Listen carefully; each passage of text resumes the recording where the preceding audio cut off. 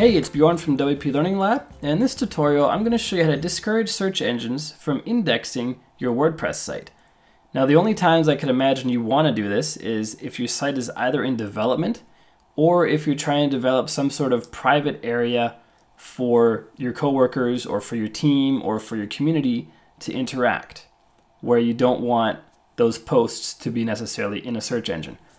And for the latter, if you want a private community, using this option I'm going to show you now is not the best method. What you want to have is a membership site.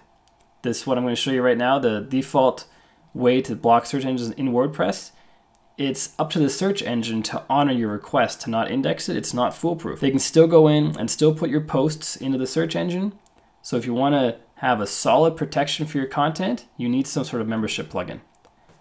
But that's not the topic of this video. In this video, I'm going to show you how to use the default search engine visibility option to discourage search engines from indexing your website, most often used for development cases.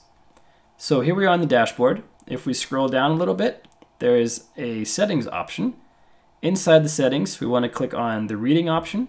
And at the very bottom of the list of options in the reading is this one here, where we can check this box to discourage search engines from indexing this website.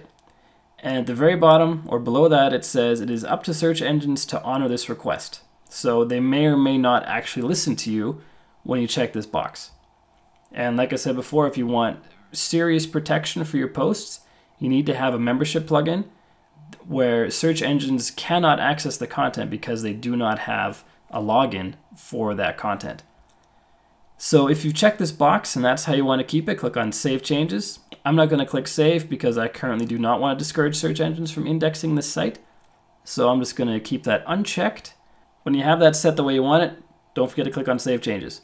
I hope this video helps you. My name is Bjorn Allpass from WP Learning Lab. Please make sure you like this video, share it on social media, subscribe to our YouTube channel to get more awesome videos just like this all the time, and check out wplearninglab.com where we write about WordPress every single day. I'll talk to you soon.